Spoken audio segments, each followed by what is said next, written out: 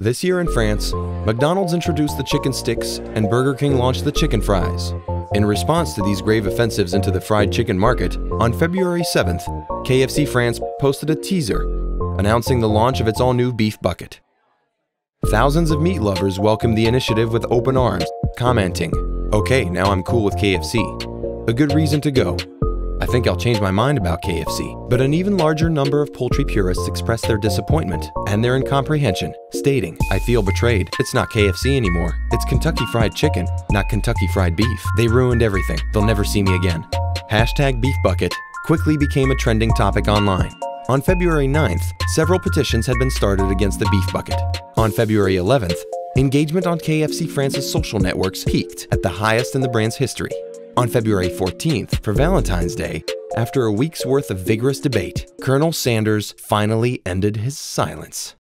This film could have announced the launch of the beef bucket, my first beef ball recipe.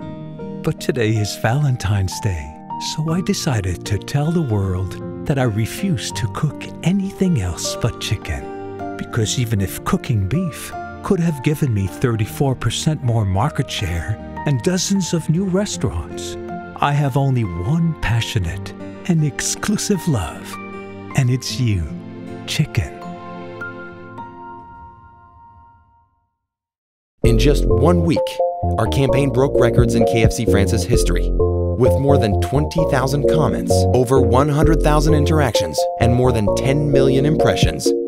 But the one result that matters most of all, once again, love has triumphed.